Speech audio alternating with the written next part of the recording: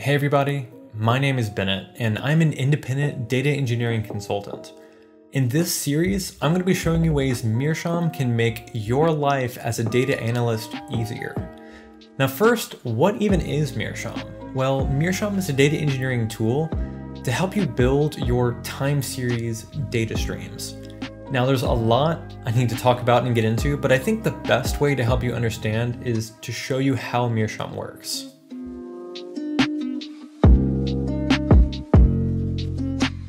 So the very first thing we need to do is to install Meerschaum.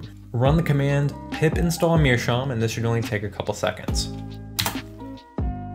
Now that we have Meerschaum installed, let's get our database running. Now, I'm assuming you have Docker installed, but you can also follow this more detailed getting started guide on my website. Link is also in the description. So to get started, run the command mrsm for Meerschaum, stack up -d, and let's run the services db for the database, as well as Grafana. For part 3, I'm going to show you how to use built-in Grafana service, but for now, just run enter to start the services. And now it's done. Now this step is only necessary if you don't actually have a database already. You can totally use Meerschaum with your existing databases. For the next step, run the command mrsm to launch into the interactive console. Now to verify that we're connected to the database, in this case SQL main, run the command show pipes. And the connection's successful, so we're all done. Meerschaum is set up and ready to get the data flowing.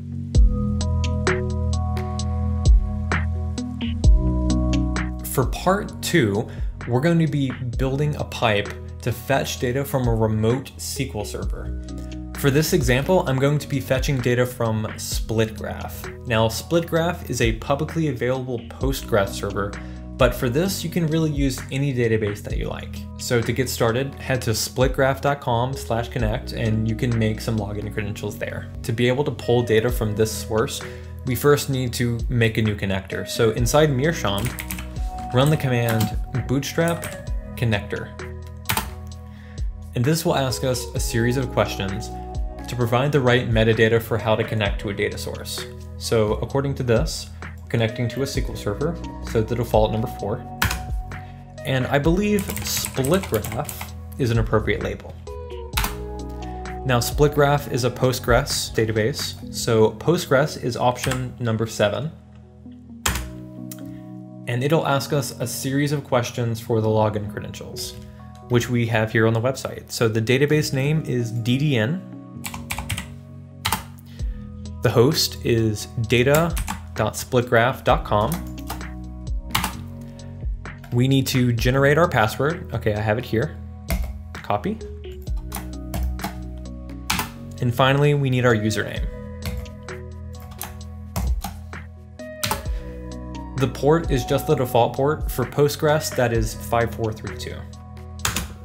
Okay, so these are the attributes for a new connector. Hit yes to confirm, and we're done. So we have our new connector, but now we need to build a pipe to actually fetch data from that connector. To do that, we can also use the bootstrap command, and this time, let's bootstrap a pipe. Now I have a lot of connectors here on my screen, but what we care about most is the one we just registered, SQL SplitGraph.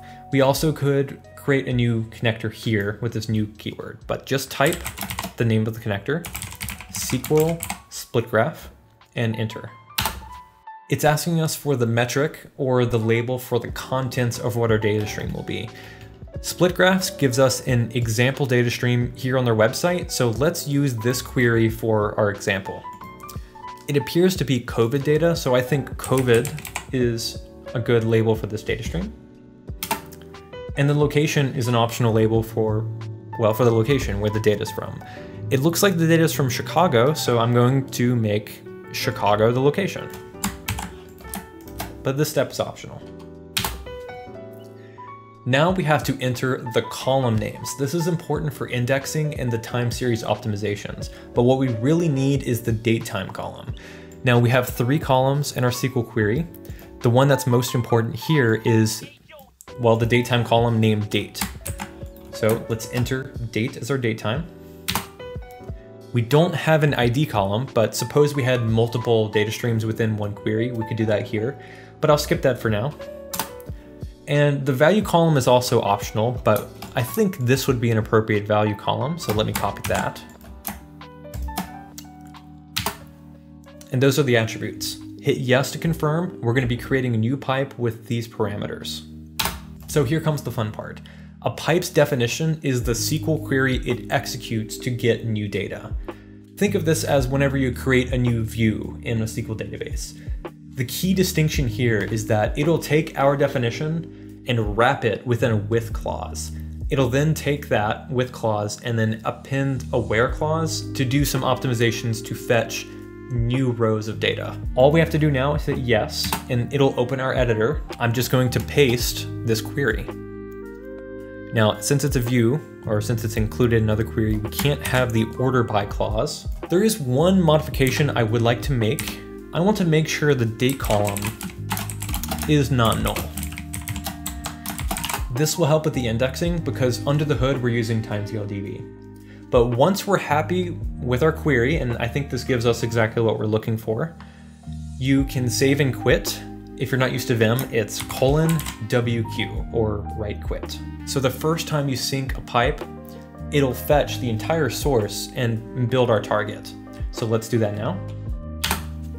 This will take several seconds because remember, we don't have any data in our target yet. You can run the command show data and that'll just show the last 24 hours. And it looks like we have data in the columns that we're expecting. To add new data to your pipes as the source grows, just run the sync pipes command. It'll be much faster now that we already have data because we can do optimizations based on what we already know. So that's it for building the data stream. Let's go ahead and move to part 3.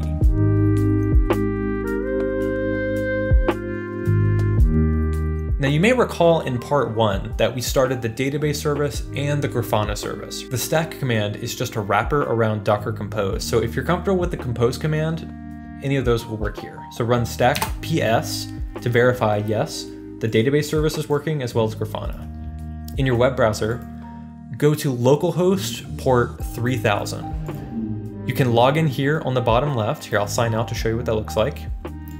And by default, the credentials are admin. If you've never used Grafana, I implore you. It's a wonderful web-based time series BI tool.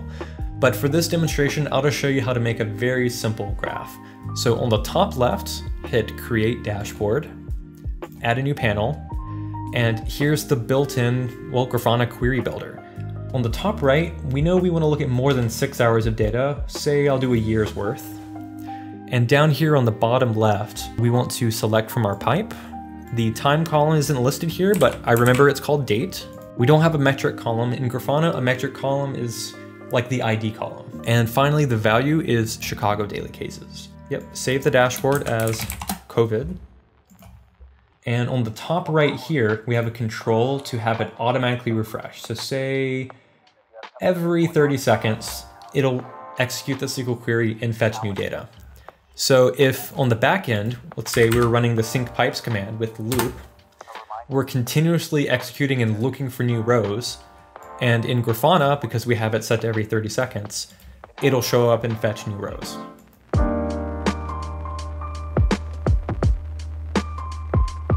So I know a lot happened here, but just to recap, I showed you 3 things. I showed you how easy it is to set up Meerschaum. I showed you how to build a data stream from a remote SQL server. And finally, I showed you an easy way that you can visualize your data source. In future episodes of this series, I'm going to show you how you can add any arbitrary data source that you want. That's with Meerschaum plugins. I'm also going to show you a little bit of the Python API. So if you want to integrate Meerschaum into your projects, you can do that as well. But I have to end it here. So if you have any further questions, please leave them in the comments below or head over to the project's GitHub, and I'll see you in the next episode. I just hope Meerschaum makes your life as a data analyst easier. Thanks for watching.